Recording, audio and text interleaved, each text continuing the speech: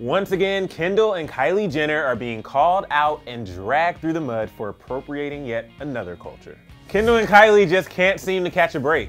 So first they were called out for disrespecting Biggie Smalls, TuPac, and a bunch of other iconic musicians. Then the sisters were dragged for ripping off Chola culture, and now Kendall and Kylie have garnered some backlash for appropriating Chinese culture.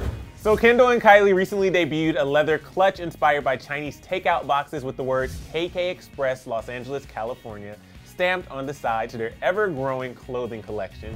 And to add more insult to injury, the sisters named the small white handbag the Lee Leather Clutch. And understandably, the whole thing just rubbed a ton, and I mean a ton of people the wrong way. One Twitter user wrote, quote, "This further proves Kendall and Kylie Jenner legit have no original idea or culture and fashion to call their own. Tone deaf."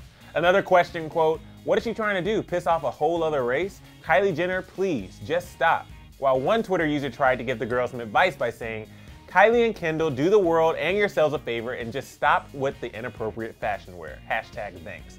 As many users voiced their opinion on Kendall and Kylie's handbag, one pointed out that Kate Spade also designed a similar bag to this one back in 2014. So, not only are the girls being called out for their inappropriate cultural appropriation, they're also receiving backlash for being unoriginal as well. Alright guys, I need to know what you think. Do you think that Kylie and Kendall are rightfully being called out for their choices? Or do you think that the handbag design is fun and harmless? You know what to do. Let me know in the comment section below. And then when you're done with that, click right over here to find out if Kylie really got married to her BFF Jordan Woods. And as always, don't forget to subscribe. Thanks so much for hanging out with me at Clevver. I'm your host, Jr., and I'll see you next time.